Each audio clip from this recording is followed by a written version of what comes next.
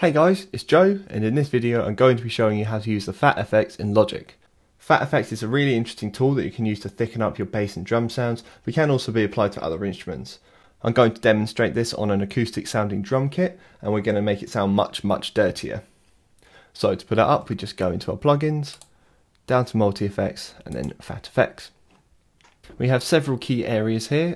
First of all are the effects, so the Bandpass, Distortion, Mod Effects, Bass Enhancer, Compressor and Filter. We also have three modulation sources of the envelope LFO1 and LFO2. We have an X and Y pad and then a master section, which is basically just a limiter. So most of these sections will have a drop down menu, so like in the compressor we have lots of different compressors we can choose from, as well as lots of different distortions and so on. Now, as I said, in this example, we're just going to try and make this kit sound really dirty, like really gritty and aggressive. So this is what it sounds like normally with this in bypass. So kind of plain, but now we're just going to, well, in fact, we're going to go through and turn everything off to start with, except for the bass enhancer. That's what we'll be starting with. So in the bass enhancer, what we essentially have here is an EQ. We have the tune, where we can select what frequency we want to enhance, and then we have the amount, which is essentially how much of a boost you want to give it, or how much of a mix of that is going to come through, as well as the original signal. So I'm just going to put the mix up, or the amount, up to 100, and then we're going to move the tune to try and find that sweet spot that we really like. So I'm just going to hit play with it on, so we hear the difference. So here it's really beefy in the low end now. So now we're just going to move this. So changing the frequency.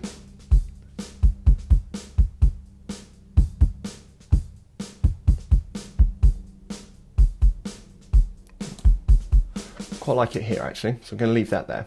But then we're also just going to drop the amount down a little bit because it's quite loud, so just blend that back.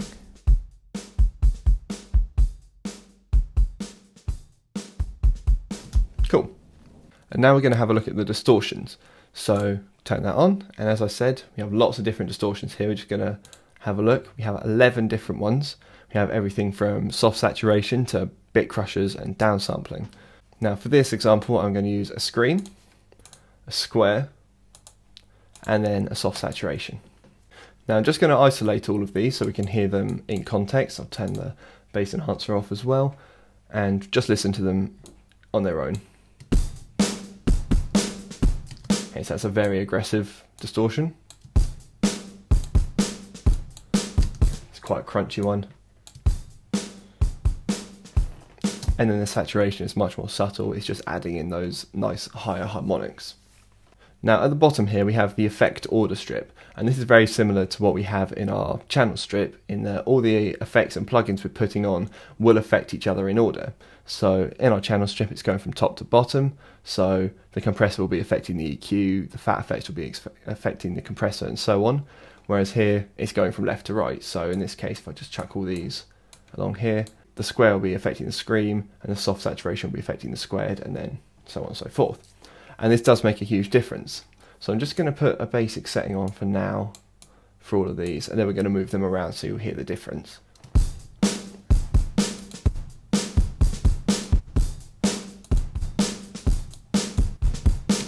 And then turn the bass enhancer on as well. We're going to move that around.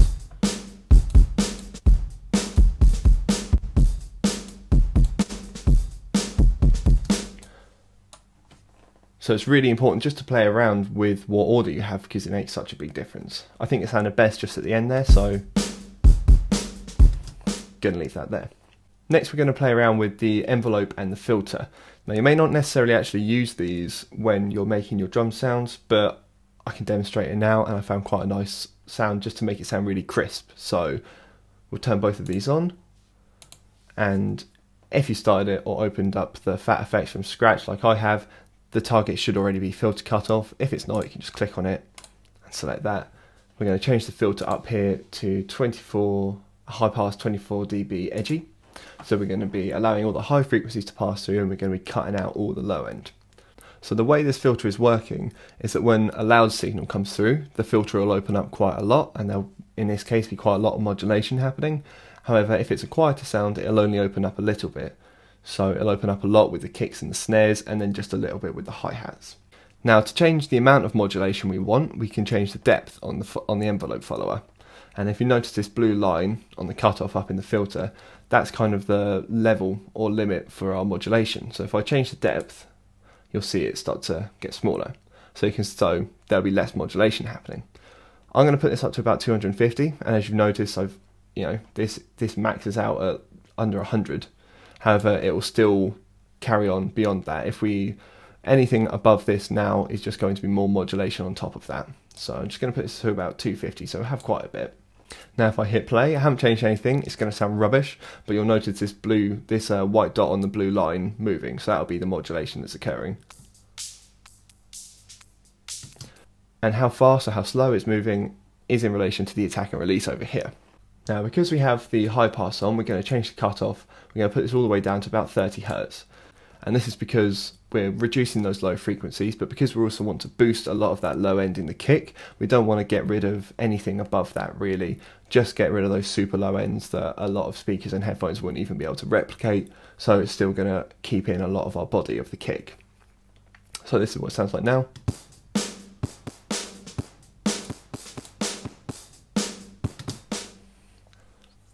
Again, it doesn't sound perfect because we're going to actually use a mix of this, we're not going to use all the signal, so the end result will sound much better. Okay, now just to explain the attack and release, you can affect the rate that this modulates by using the attack, by how quickly it will come in once the filter has been opened. So when it's a short attack like this, it'll come in very, very quickly. However, if it's a longer attack, it'll take more time for it to reach its maximum peak. And then for the release, if the release is long, it will take longer to return to the starting point before the filter's open again. And if it's short, then it will happen very quickly. So I'll just demonstrate. So we'll start with the release, I'll just put that down. So you can see here, it's going back to its original point very quickly. That's the release acting. And when you see when I increase that, it takes longer to return to its original point. If we have it so long, then nothing's really happening between now and when the filter opens again. So we're just going to drop that down, probably have it at about 0.8 or so. And then for the attack, so you can see how it's affecting that there. So with a long attack, we're essentially getting our original source back. And that's because the filter's taking too long to actually come in, so we're hearing it without the filter. But I'm going to have the attack, in fact I'll probably leave it just about there. Okay, now we're going to change the resonance, and the resonance is somewhat like an EQ again, which will be just in front of or behind the cutoff, so it'll be a small boost affecting that, and it'll sound kind of like a sweeping effect. So if I put it up quite high, because we're in the low end, you'll hear quite a low sweep coming through. You can hear it really obviously there. We don't want that, obviously. We just want a little bit, so I'm just going to put it up to about 20. And then we're going to increase the drive as well. You can put a lot of drive in, it's up to you. So you can have it really pushing it, or you can have it more subtle.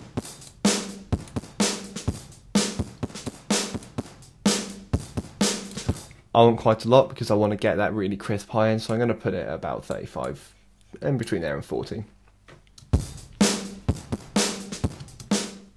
Okay, so now we've got this sound, we're going to try and get a blend between this and the original. So I'm just going to start dropping the mix down. It's going to be quite low, I don't want too much of it. So you can hear the kick start to come back in now.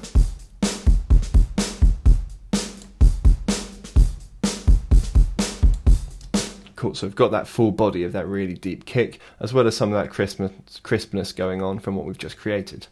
Okay, so next we're going to add another low end boost to it, and we're going to use the bandpass for that. And this is again somewhat like an EQ, where we have the low resonance and the high resonance, where these will be boosts around whatever frequencies we've selected here. So on the left we have the low resonance or the low boost, and then on the right the high resonance or the high boost. So at the moment they're on 20 Hz and 20,000. And it's also going to remove any frequencies that's outside that range as well. So as you can hear then, we're getting rid of it. So we'll leave it about, just drop it down a little bit, so about here. And now for the low, we're just going to boost this up a little bit. In fact, I'm going to turn the boost up to about 60 or so, because we want quite a lot coming through. And we don't want to get rid of too much of the low end. So it's kind of matching this actually. I quite like it at 50 actually. If anything, I might change this filter to up to 52, see how that sounds with it.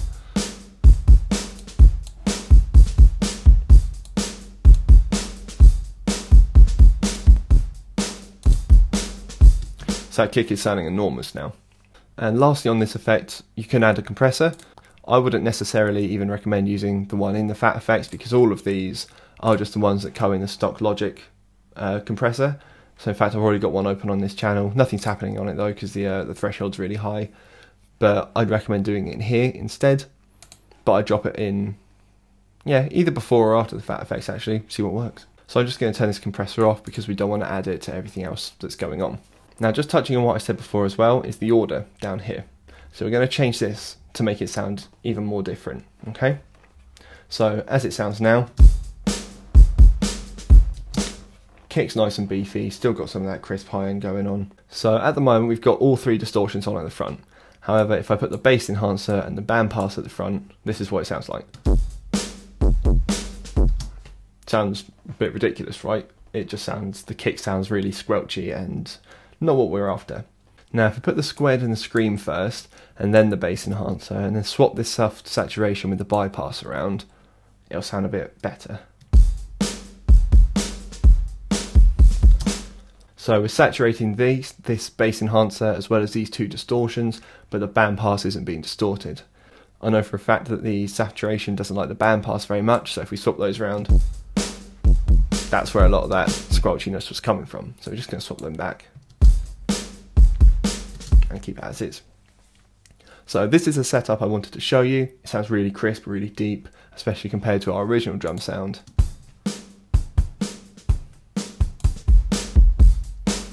It's like it's completely different. However, I will still go over the rest of the parameters with you just to demonstrate what they do. So start with the X and the Y pad.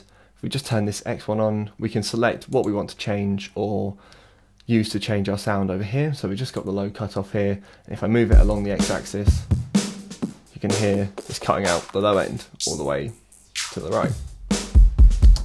Then for the Y axis, we've got the high cutoff going on, and then same thing, up on the Y axis, it's going to cut out the high sounds. Now we have a lot of options to go on from here, and it can be used to make a really creative sound, and it can be really precise because you can make such a good blend between the two. So even just selecting these two.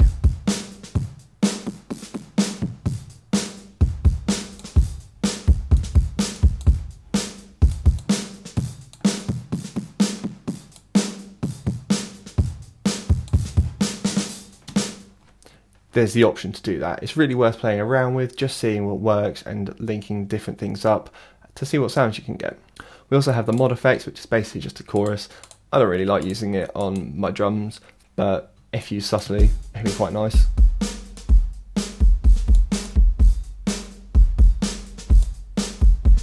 It's one of those things where it may not sound good on its own, but it'll probably sound quite cool in the mix. And then we have the LFOs at the bottom here, and these can be used to create some really interesting rhythm effects alongside your drums, or even on the bass or whatever instrument it is you want to use this on. So you can select what sound wave you want as well, so just select square. You can select what you want it to affect, so let's just select the low cutoff, what rate you want it to go at, so quarter note, half note, etc, etc. Set it to a fourth triplet for now, and then the depth to it, so how obvious it'll be, basically. So this is what it'll sound like when it's oscillating the low cutoff.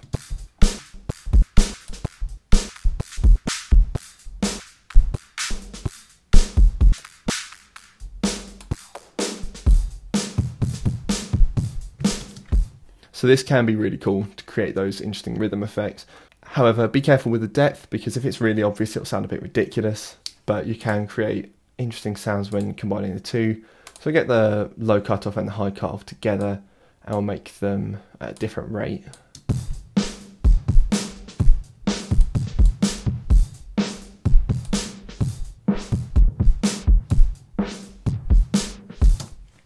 So it's worth playing around with that as well. And then lastly we have the master section, which, as I said earlier, is basically a limiter, so you can really push it and it won't clip. I'm going to turn these off.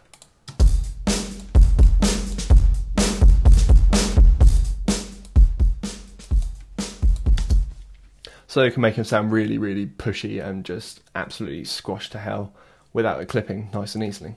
The Phat FX is a really interesting tool that can be used to beef up your drums. There's quite a lot to it, but you don't need to even do too much to it to create such an impact on your kit. So we essentially just use the Bandpass, distortion and bass enhancer for our main sound, and then we use this filter and the envelope just to give it an extra bit of crispness. I hope you found this video useful, and if you have any questions, please leave a comment or contact me via my website. Thanks a lot for watching. Cheers.